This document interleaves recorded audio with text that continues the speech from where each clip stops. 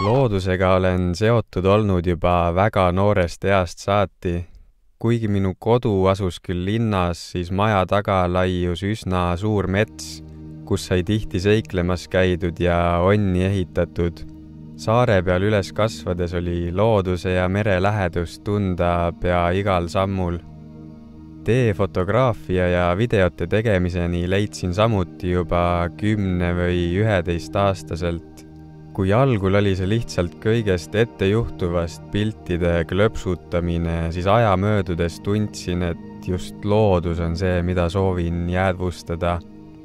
Viimased 5 aastat on kaameraga retked loodusesse juba minu elu lahutamatu osa. Kui algselt oli minu põhiline fookus ja retkede eesmärk ikka pildi saamine, mitte niivõrd looduskogemus, siis aastate möödudes olen üha enam hakanud tähelepanu pöörama, märkama ja imetlema loodust meie ümber. See, mis meid siin ümbritseb, on lihtsalt niivõrd imeline.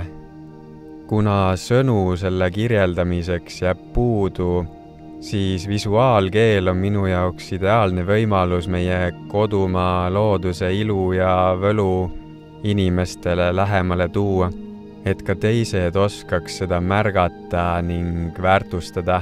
Sest kui me ei tea, milline loodus meid ümbritseb, ei oska me seda ka hoida. Üha enam on elu ja inimesed koondunud linnadesse ja üha enam näen, kuidas loodust meie ümber jääb vähemaks.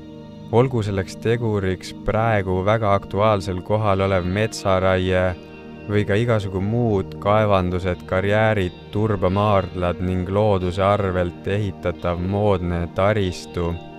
Tundub justkui inimkond näeb end looduse valitsejana, kes võib lubada endale kõike, kuigi tegelikult oleme vaid üks liik, üks osa loodusest.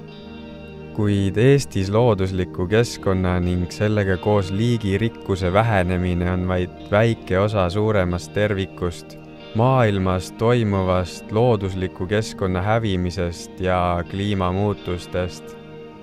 Kuid ma arvan, et kõik ei ole veel kadunud.